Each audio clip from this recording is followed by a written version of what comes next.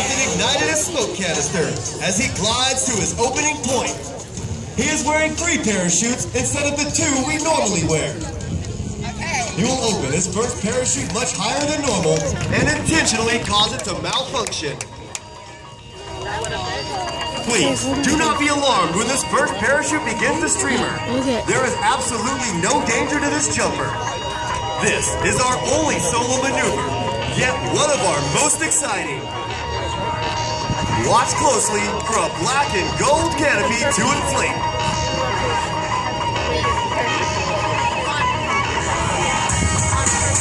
This is a perfectly good parachute and can be landed. However, the jumper will reach up and release one side, causing the parachute to malfunction.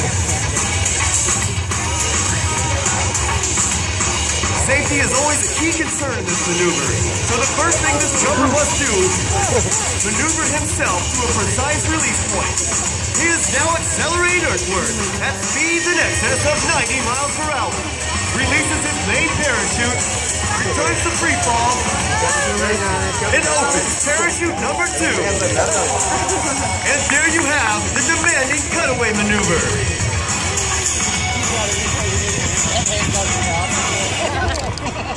This is the same procedure a free fall parachutist would use if he were to have an issue with his main parachute. No, thank you.